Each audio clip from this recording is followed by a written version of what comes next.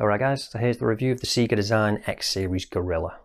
So if you've been watching the channel for a while, you'll know I've checked out quite a few CIGA Design watches now, and they're always interesting, they're never boring, that's for sure. Obviously they're a little bit divisive, some people don't like them, but you're probably going to want to see it. Don't know whether you'll want to buy it, but as I say, you definitely want to check it out, because there's always some interesting touches with each one, and this one is no exception. So I've been trying it out for a while. Full disclosure, I was sent the watch for free, don't have to send it back. But you know the score, it's not going to change the way I do my reviews, going to keep it 100% honest all the time, no matter what. Interestingly enough, this one is actually from Amazon, not from AliExpress this time. So link will be down in the description to the Amazon store, and that's the Amazon.com store where you can pick it up. But enough waffling, let's jump right in, show you what it's all about. So here's the packaging you'll get it in, usual quality CIGA Design packaging, with an embossed picture of the watch, and then the CIGA Design at the top. It's like a little book, just slides out, and then we've got a picture of it there again as well. And then the CIGA Design Mechanical X Series Great Ape. And it comes in this nice display setup, so you've got two different straps there as well. And then you've got a bit of information with the specs, but we'll go over that in a minute. So get all this out and then show you the watch. So here is the actual watch. And then you can see I've got the black and orange version. They have a few different others if you don't like this one. So they also do a purple and black one. They do a silver and red. And then they do a couple of titanium ones as well. So they do a blue titanium one and a gold titanium one. With the gold one, that's actually got 18 karat gold, which is only electroplated, but it's got 18 karat gold in it. So that one is a bit more expensive. Quickly talk about the specs. So when it comes to the dimensions on this, 45.5 across the width, 11.8mm thick, we've got 22mm lug width, and then the all-important lug to lug is 48.2. So a nice compact lug to lug, despite that pretty sizable width, but obviously with it being square, it's not like your usual kind of dimensions. And again, because it is square, that might put some people off straight away, but for me, I quite like it, something a bit different. So let's go to zoom in on that dial, what there is of it. So obviously it's a skeletonized watch. So we got that interesting X kind of framework, which is where it gets its name obviously. And then when it comes to the hands, this is part of the reason I went with this black version. So I think they stand out a bit better, those silver hands, against the black. On some of the other versions, like the non-coated stainless steel ones and the titanium ones, I think they blended in a bit more because it was all kind of silver. So that was why I opted for this one. And then we've got that matching orange hand and details on the side.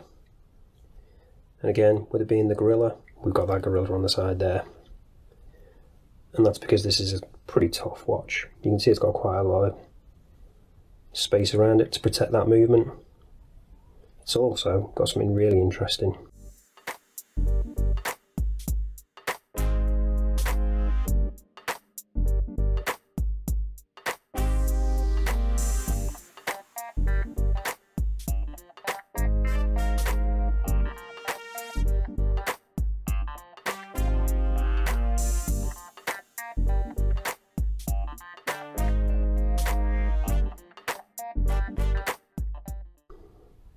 When it comes to the unique selling point, and that's this suspension. It's actually got independent suspension on each corner, which is not something I've seen before on a watch.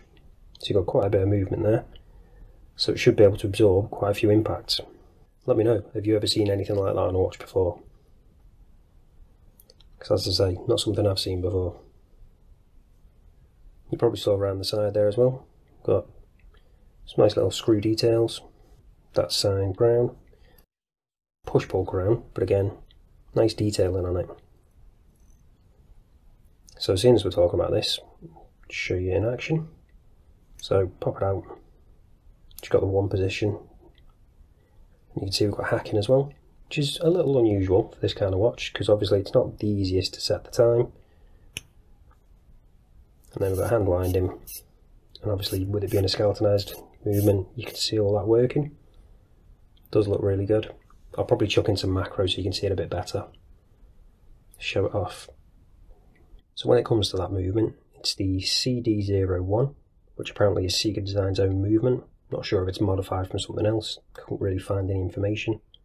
But as I say, it's got hacking, got a 40 hour power reserve, 21,600 beat rate. Pretty nice specs. Quickly show you the back of it as well, because that's quite nice too. Skeletonized rotor there as well, which is signed with the CIGA design and what the movement name is as well. It's all really nicely done. When it comes to the strap, you've got this silicone strap, which is got a nice design to it again, kind of matching the case, and obviously really breathable with all those holes. No taper on it, but we do have quick release, so you can swap it out with that other strap easily enough. And the other strap is a 2-piece nylon one, again with quick release. Nice hardware on it, got the CIGA design branding on there as well.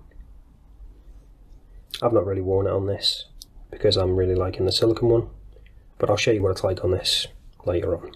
So now let's show you what the loom's like on this. So you can see we've got a bit there already, but let's charge it up, give it a proper chance. And this is another thing that is interesting with this watch. It's not just your normal kind of loom profile, something a little bit different, as you come to expect with CIGA design. And again, they don't disappoint in terms of something a little bit different. So again, we've got that X pattern, mirroring the name of the watch, the X series. And again, pretty unique. You can also see we've got some loom on the hands, on the tips. Not a great deal there, but it's usable. Definitely not the best, but again, with the skeletonized watch, you're not expecting a great deal in terms of loom really.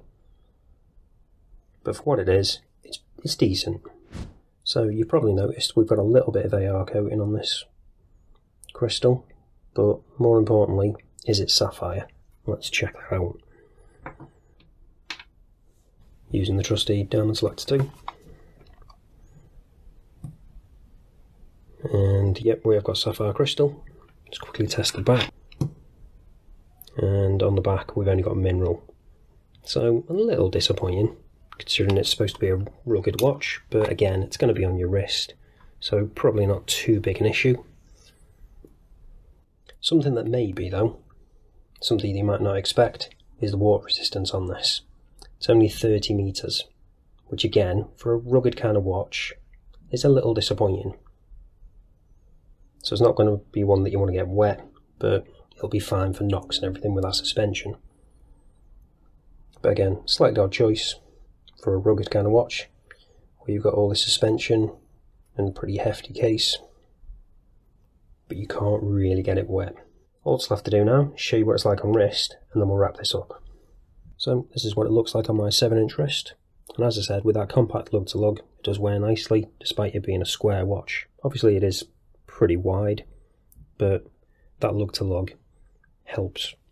So if anything, it's slightly wider than it is long, which might, again, put some people off. But for this kind of watch, you want something a little bit odd, a little bit unusual. So I think this works. And again, really nice strap, really breathable with all those holes. So if you're wearing it during the summer, not a problem. But what do you think? Are you into this kind of watch? Do you like skeletonized watches? Do you like square watches? And if you do, which colour would you be going for? Would I recommend this watch? Yeah, I think I would.